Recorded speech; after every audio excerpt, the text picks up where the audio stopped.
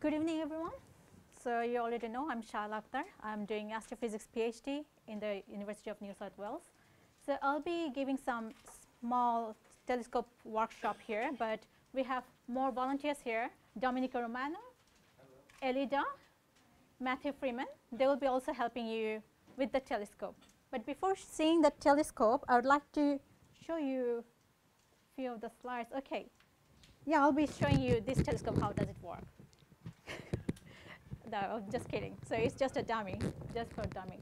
So the basic thing is to see the farthest thing to you closer. That's it. That's the telescope works. But we do use it for night sky that we are going to do today. So who can actually think of this, further to nearest thing? Of course, someone works with lenses, and he was a spectacle maker. So his name is Hengst. And as long as I remember, he was working with spectacle makers, and he brought on two spectacle lenses together, and he was seeing that he can see the further things closer to him. And so he has got the patent, but there are a few other spectacle makers who have got that. From the history, we know that maybe they have got this. But he is the first one who thought about telescope, how to make it to work. Galileo Galilei, in 1609, he is the first one who point at the skyward, our telescope, to see the night sky. Then it went a bit more advanced with the double convex lenses and convex eyepieces. It was thinking, so Johannes Kepler made it to even advance. Then Sir Isaac Newton started thinking of the reflection, how the mirror can be used in the telescope to see more. So how does light work? If I start talking about this, we see each other when the light is on, but we cannot really see each other when the light is off, can we? We can see each other when the light is off? Yes? No, we cannot. Yes, we cannot. So before you are coming, how about I start drawing? That's even more. Yeah. The marker is here. Okay. So we all look at the mirrors, right? And there's a flat mirror. There's a flat mirror there.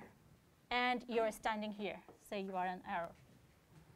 Light falls on you, and those light rays go straight towards this flat mirror and come back towards you, again parallelly, right? So you see yourself better. But what happens if this is a mirror like, concave mirror like this? So we have one prop, a big parabolic mirror in our workshop. We will be going outside, and then we will be seeing that later. But I'll just let you know that how does it work with the light. So I've got some equipments here. So I've got a light source, and I've got nice light here. And I really like colorful lights. So here is light. And it goes parallelly, right? It's going at the moment parallelly. So you can see here. And when I put this on here, what happens? It's going to reflect on this mirror. And because it's a convex lens, concave mirror, it's going to point towards here with a single point. So it's something like this. That's the concave mirror.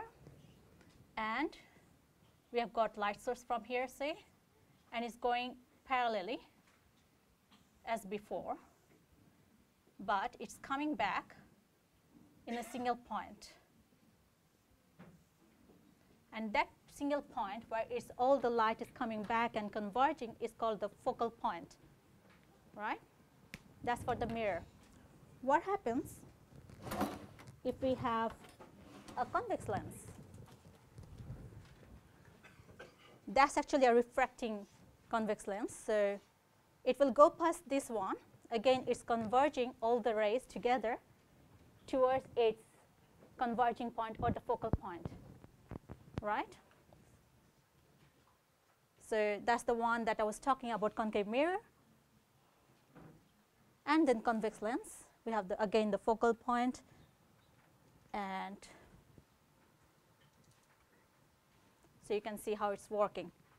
Light rays are going past through this, and it has a convex surface, and it's all the lights are converging in a point which is the focal point. So now we know that, okay, light is coming through, the parallel light is focusing somewhere. Now, how can we form the image, right? So you can follow here. So you have the object, and the light is falling on the object and going parallel to that convex lens, and it's also going through the lens, and it's meeting at point where it's the focal point, and all the lines are going back, converging at a point where you can see the image back. So this is the object and the image that the lens is creating for you.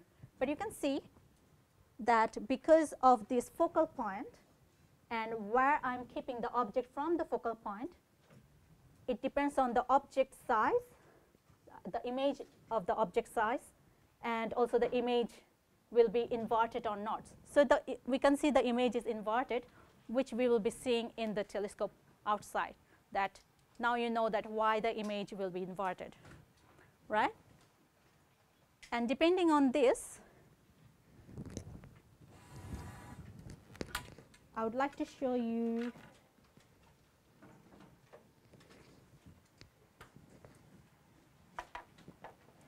how the image is forming in the telescope, how the telescope is working. So I'll go back to this side, and you can see there is arrow sign, right? And if you can remember, the black arrow is on your left side, and the white arrow is on up side, right? And I'm going to make an image of the same arrow on that plate using this convex lens, double convex lens. So I've got a double convex lens in here, there in the middle, right?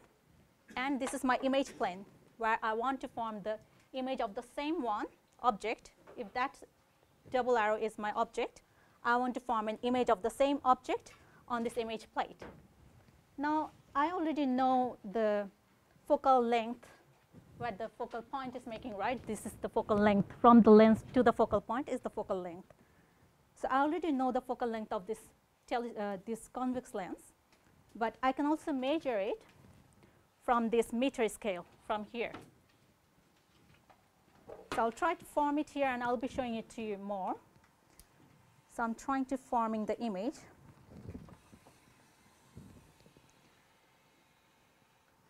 So if you guys can see this, it's really blurry at the moment, and it's getting clearer. Can you see? Yes? Is it good enough to see? Yes? So where do you see the arrows at the moment? Same thing? How about you tell me right side or left side, upward or downward? The black arrow is facing the left. Okay. Okay. The black one is facing the left, right? Okay. How about the image, the real object? Are they on the same side or not?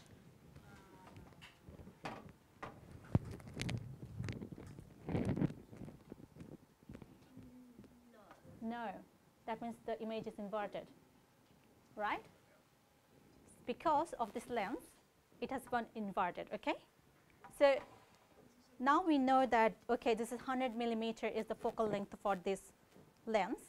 Now we can change this is called the object distance. From the lens to the object is called the object distance.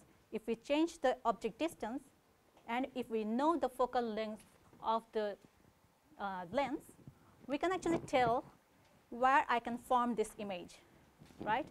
Now I'm really bringing it closer and closer and closer. What do you see? Is that blurry or clear? Blurry, okay. Tell me when it becomes clearer to you. Is it clear?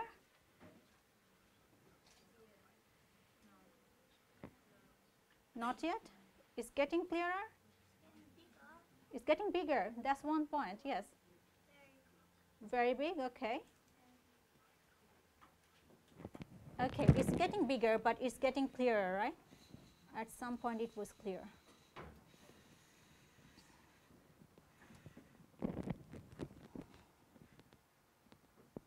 Okay, it's really, really big, right?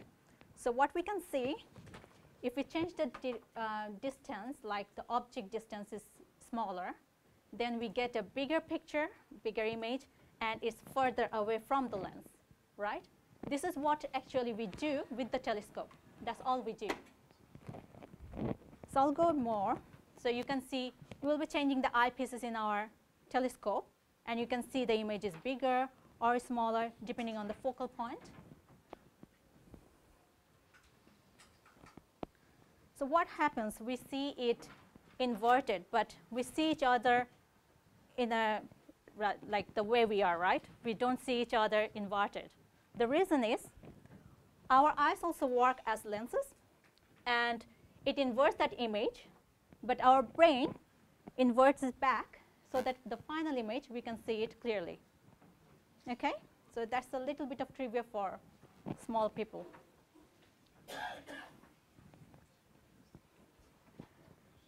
Now, how a basic telescope works, I have already demonstrated that a bit, but it's basically a combination of lenses and reflectors, or like convex lens or concave lens. So the light is coming from this side. I don't know what is this, but the light is coming from this side, goes through the lens, and it converges, and there is another lens, which is the eyepiece lens, and it makes it parallel so that you can see the light or the image.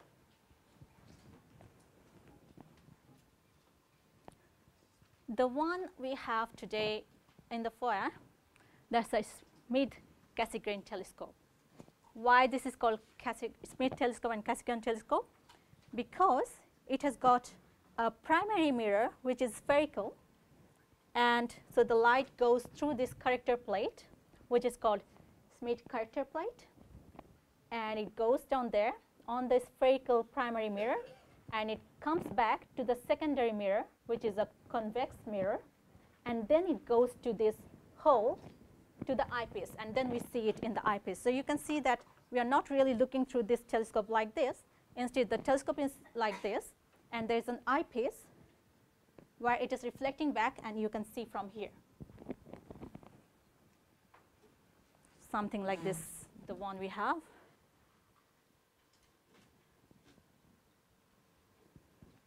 And the second telescope that is on the roof is this one. So you have got the worksheet with you, and we are going to see a few of the night objects tonight. And how you need to fill out, you just need to see the color of it or what you can see. Can you see any craters or not? All these things, and just write them down in the blank lines. Yes? Circle for, very good question. Circle for, just draw. Okay? You see the moon, just try to draw the moon. Okay? If you're seeing the Saturn, you try to draw the Saturn. The objects we are going to show you today is the moon. With, you can see the craters as well, hopefully. The Saturn. So you see the moon, the Saturn, maybe you can see some of the planets of the Saturn as well. It's a planet. Jupiter, maybe. We'd like to see this Alpha Centauri. Now, Alpha Centauri is the nearest star for our solar system. Why I say solar system? Because for our planet Earth, can anyone tell me which star is the closest star for planet Earth? Oh, you might be, of course you know this. That's why we are talking about the closest star that we can see in the night sky for our solar system, and that is Alpha Centauri. Though this is not the closest star for our solar system, the closest one is called Proxima Centauri, but we cannot really see that clearly. So that's the Alpha Centauri, the bright one from the Southern Cross that you see.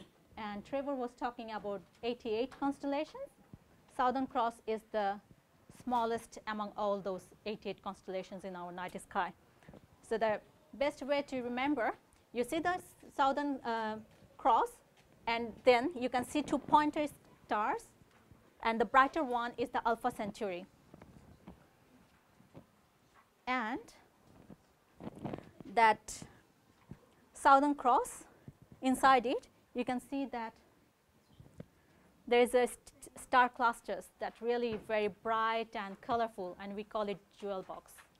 Just looks like jewel box, and we are going to see that too tonight. Okay, thank you very much.